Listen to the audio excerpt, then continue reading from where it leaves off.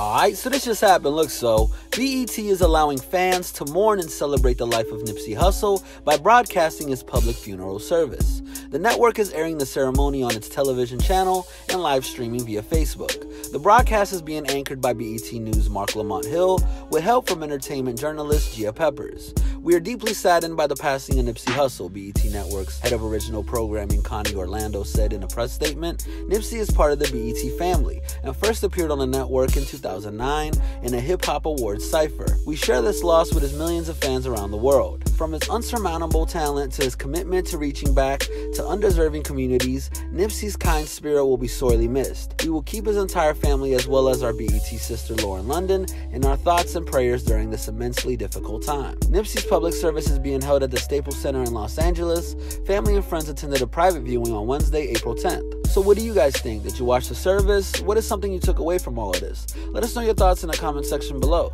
Hit that subscribe button and notification bell to stay up to date on all of our new videos. And as always, make sure to keep it all the way locked to hiphopdx.com.